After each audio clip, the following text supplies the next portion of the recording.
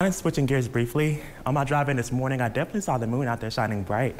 Sending it over to meteorologist Andy Moody, who's live in studio this morning with more on why the moon may appear a little bit brighter for a change as you head out the door. Good morning, Andy.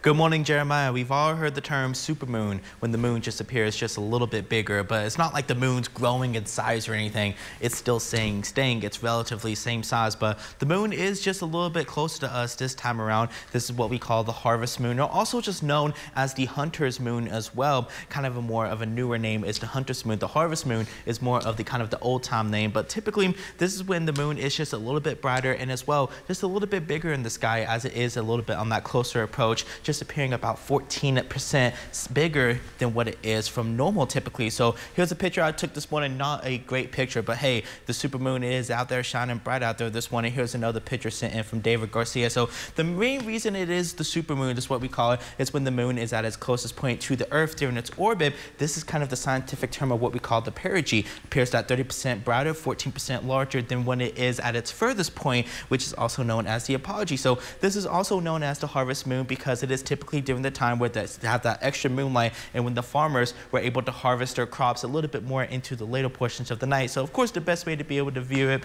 stay out of those city lights and make sure to get into some open land so you can see the moon at its biggest point.